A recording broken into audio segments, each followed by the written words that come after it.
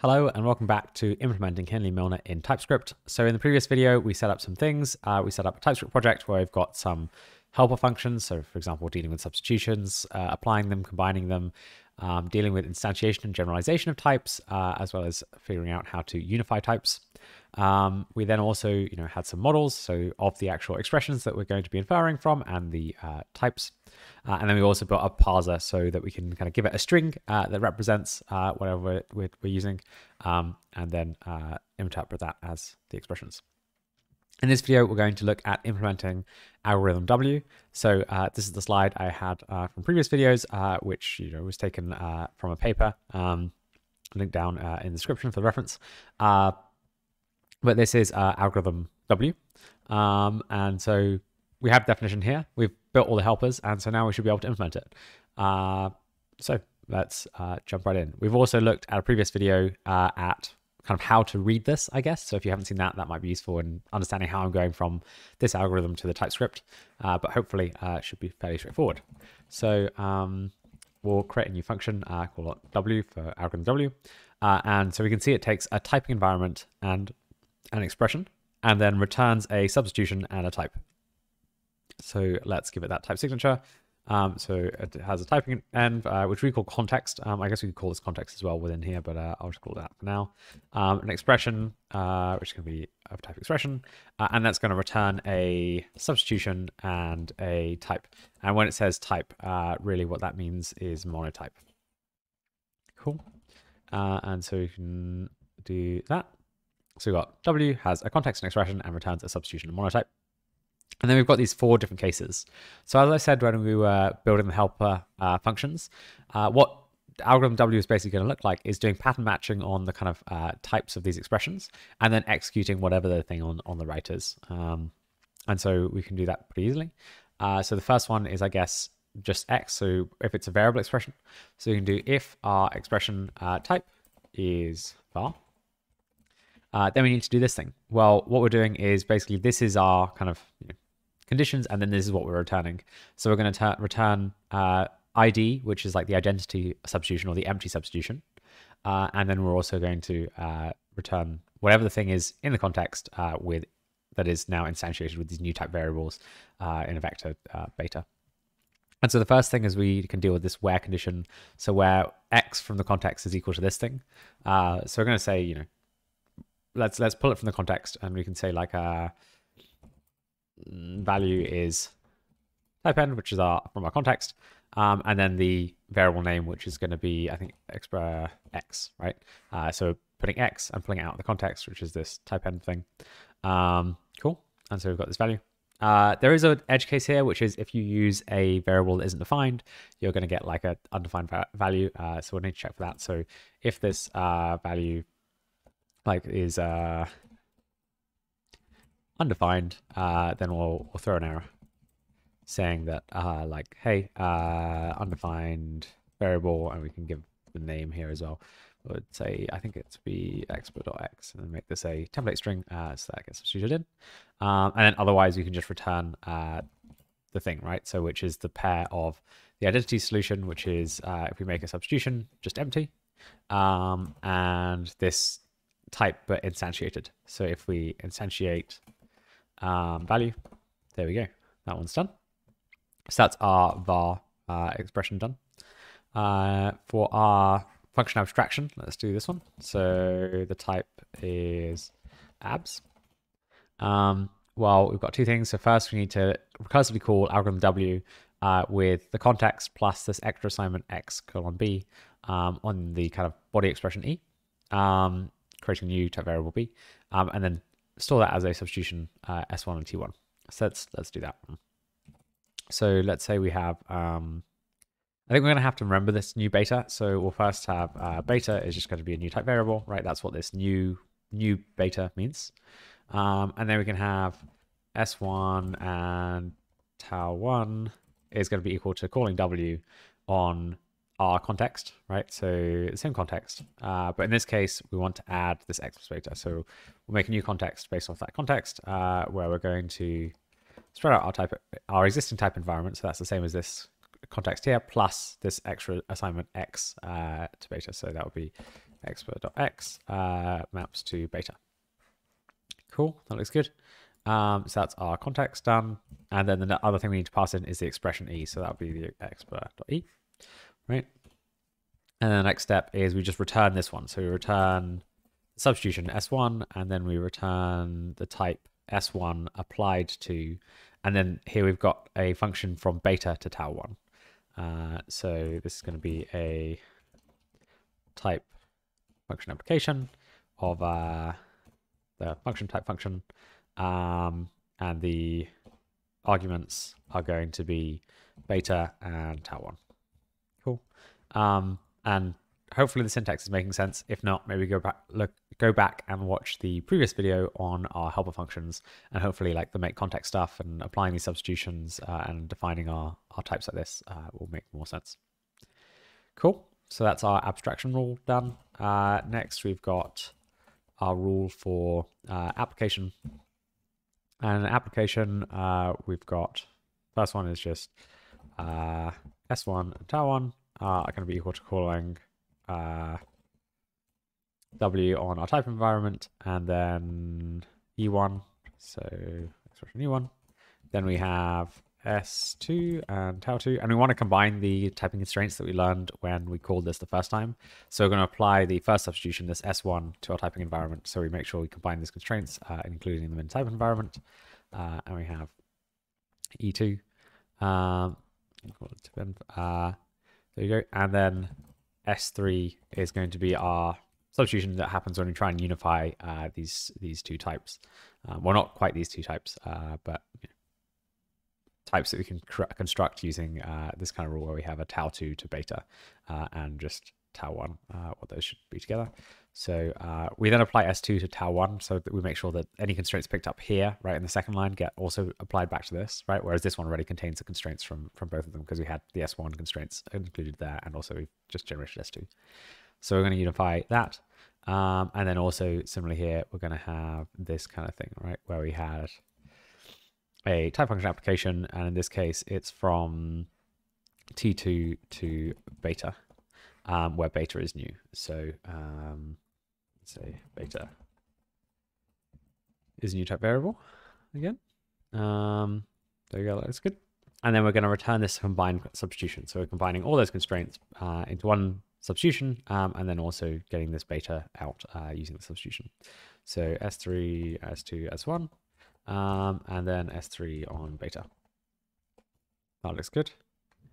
And then finally, the last thing is our let in statement. So if the expression type is let, then what we should do is have an S1 and tau1 is equal to calling W on the same typing environment and E1. So exp E1. And then next step is S2 and tau2 is going to be calling W. I'm going to use the same trick here where we add something to the context. So let's copy that bit. So we're going to have the existing type environment plus, in this case, we actually want to apply substitution 1 first. Let's do S1 on type environment. And then we have X, and it's going to be generalize of, because that's the clause. I think it's called short for closure, but I'm not sure. We call it generalize in kind of our stuff. So X has type closure over this context gamma, so that's our type end, and tau1, right? And then all of that is sent into W with E2. That's this E2 at the end here. Good. And then finally we're going to return S2 combined by S1 and tau2. And that's basically our algorithm. I think we might need just a throw exception at the bottom. So unknown expression type or something here. This should never really be called. And that's algorithm W implemented in TypeScript. So that's the kind of theory version. That's the TypeScript version. All this code will be, or if not this specific exact code, code very similar to it, will be available on GitHub, also link in description. And this should do our algorithm. So if, for example, we did, let's just check this still works. So we could do log pass, what did we have? X to X, something like this. I'm using these 2 backslashes just because it's otherwise going to escape it. The thing. So let's have a look at that. So it can tell it's an abstraction from X to X, which is correct. And then if we do W on that, and we can just have a empty context to begin with, because you don't need anything. What we should get here is it should be a function from anything to anything. So if we check, that's what we get. So we get the, if we look at the return type, we get a substitution of monotype. We can kind of ignore the substitution at the end, but the type is frustratingly not shown. So I'll do the also not to a depth of infinity. This just like make sure it's printed all out. And when we look at this, there we go. So it's a type application, and it's going from T0 to T0, right, with a type function, a function type function there. So it has detected it's, you know, from something to the same thing. Whereas if we did X to Y, what's going to happen here is that Y is going to be undefined. So it'll give a, should throw an error saying that Y is undefined, right, based on this thing. So if we hit save now, there we go. We get an error saying undefined variable Y. Okay, that looks like it's working. And we want to try something else, like imagine we had a context. I'm just going to improve the formatting on this a little bit. So let's try that. So imagine we had a context with some interesting things in it. So if we had, say, not has type, it's going to be a type application of the type function application. And it's going to go from type application of bool,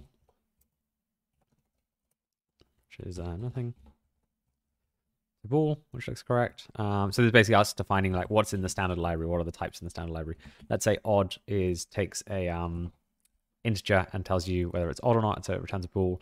And we can say there's maybe some constants, so true and false. I've just realized we have to use lowercase because our parser only supports lowercase identifiers. I also realized we never implemented parentheses, but maybe we can come back to that. So our true is just going to be a bool. So is false actually. So false is just going to be a bool. Yeah, I mean we could do numbers as well, but yeah. Oh, we'll do numbers, why not? We can say 1 is going to be a int or something spelled out, because again, we just did a text, but we could like add some number literals pretty easily.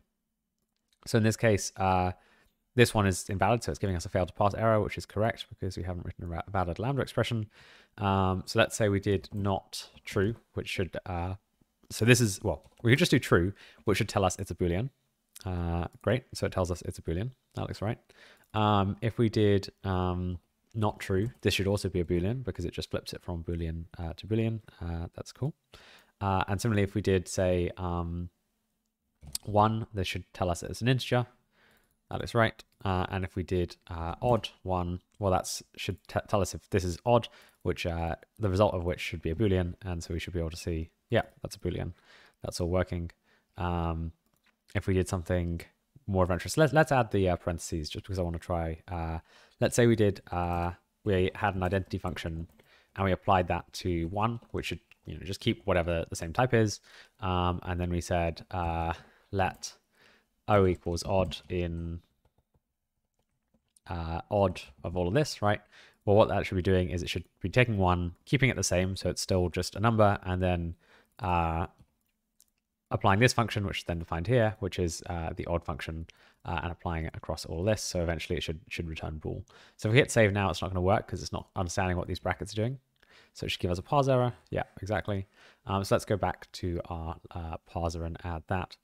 The way we're going to add that is in this kind of expression parser, what you could have is rather than any of these expressions, we could just have some parentheses. So we're going to say we can try just kind of interpreting some parentheses, and down here, let's say here, just because this is kind of the semi-sensible order, I think. we can say this is a parentheses, which can be a single parser or an expression, because there should be some kind of expression inside, and that's really what we are returning.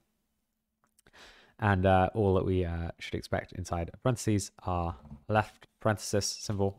That's like, the opening bracket, basically, those kind of brackets. Then we should get the actual kind of content. So again, we're going to use f.lazy on the on the expression, because otherwise we get that infinite loop as we did for the let expressions and the abstraction expressions. And then we should expect a right parentheses. There's a couple different options of what we could do here. We could either then do like a map and then get the tuple out, but as we've said before, the tuples don't really know the types, because I think these are different types, and that's why they're getting a bit confused.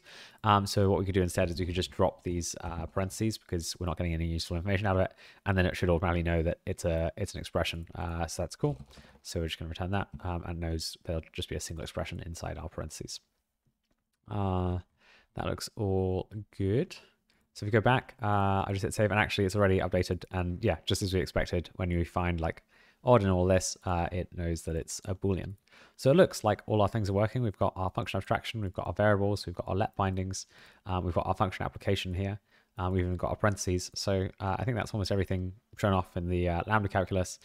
We've generated our types. We haven't shown our polymorphism yet, so I guess that's with our generalized part. So the way we could show that is, for example, because it's in let bindings that this generalization happens, right? It's only in this let where we have this generalize. We could do it here. So we could say let, a classic one is saying let the identity function be this, because then this can be a polymorphic identity function rather than a normal one. So normally it will only take one type. So for example, it could only take the type int to int, whereas because it's polymorphic here, it will take like the type for all A to A, because we're doing that generalization where it doesn't matter. So under the hood, really, this is like T0 to T0, and then this gets unified with the other parts in here, and then it says, well, T0 must be an integer. Whereas in this case, it like is generalized at this point here. So we get this for all thing, and then when it's used here, it's instantiated, and so these are just like always new type variables, and so they don't like clash with the other ones, and that's how that kind of works under the hood. So let's say we have this ID, and in this case we want to use this ID function on 1, and then also the ID function on odd, right? Where in this case ID is int to int, because it's 1, and in this case it's, I don't know, int to bool to int to bool, and what I mean by that is like it's a function from int to bool, and then it's like copying that because it's the same thing. It's something like that, right? And so these are obviously different types, and it's being used polymorphically because of that for all binding here. So if we hit save, we can see, yeah, that still works. It still tells us that it's a bool, for example, there.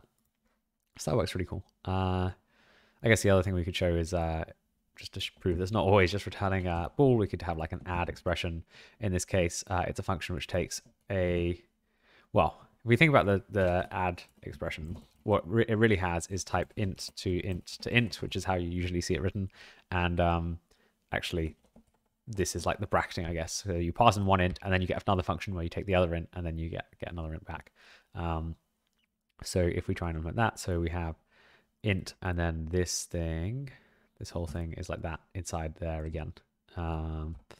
So we have int to a function of int to int. And so now when we try and use add, for example, let's say we want to add 1 and 1.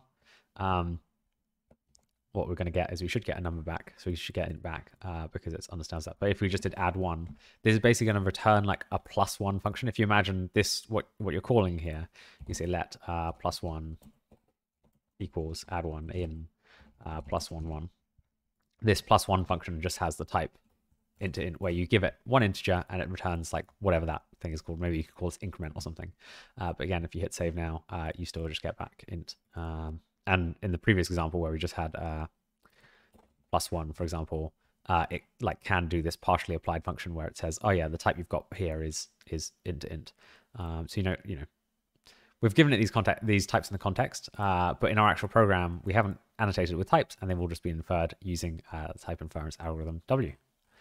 So that's algorithm W in practice, seen from basically a completely blank slate, implementing the entire algorithm, all the helper functions. In the next video, we'll look at algorithm M briefly, and then we'll wrap up, and that'll be the end of the series. Thanks for watching. Cheers.